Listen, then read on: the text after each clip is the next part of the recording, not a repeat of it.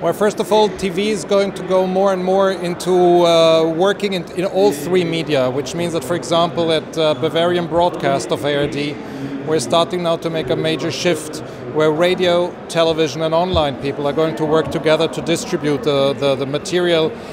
in different forms of distribution, which means, of course, we're going to use all forms and all platforms of internet. That's one thing. The other thing is that the work of the journalist is going to change, because more and more we're going to have also the function to be the reliable analysts of all the material, all the footage, all the informations that are around in the internet, to say this is important, this is junk, this is really serious, this is not serious at all. And last but not least, the way of presenting news will change. We will have to accommodate much more to the way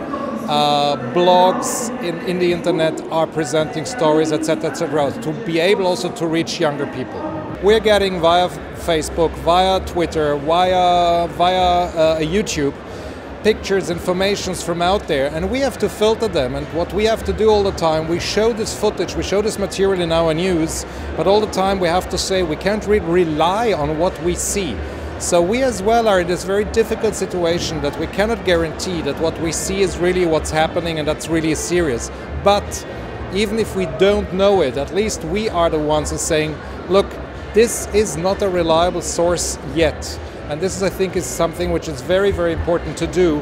because in the so-called liberal and democratic internet, everything that you put in has, so to speak, first of all, the same value. You take it for granted, you don't take it for granted. And therefore, our work in making distinctions, what is serious or not, is going to be even more important in the future. So Bavarian Broadcast, as our CEO has just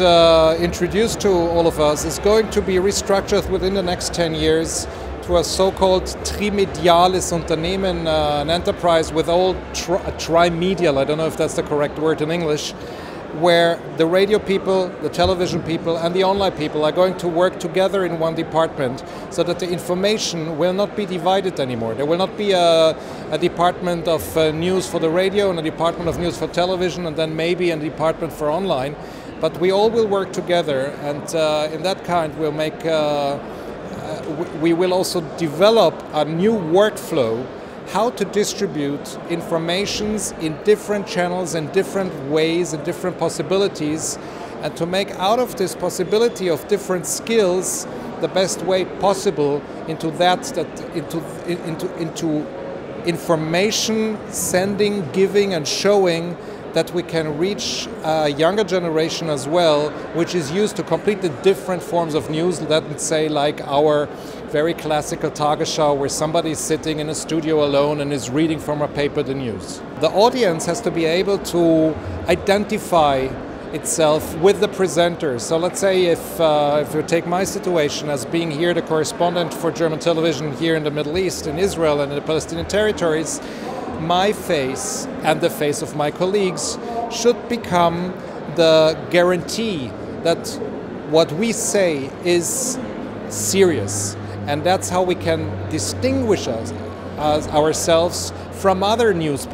maybe, where people will watch it and then say, well, this is Mr. XYZ, but I rather rely on Mr. ABC, and that's why I watch these news. So the presenter and the reliability of the presenter is going to be more and more important. Look, there is the tendency also in Germany to say that public television is not so important anymore, and there are, of course, also tendencies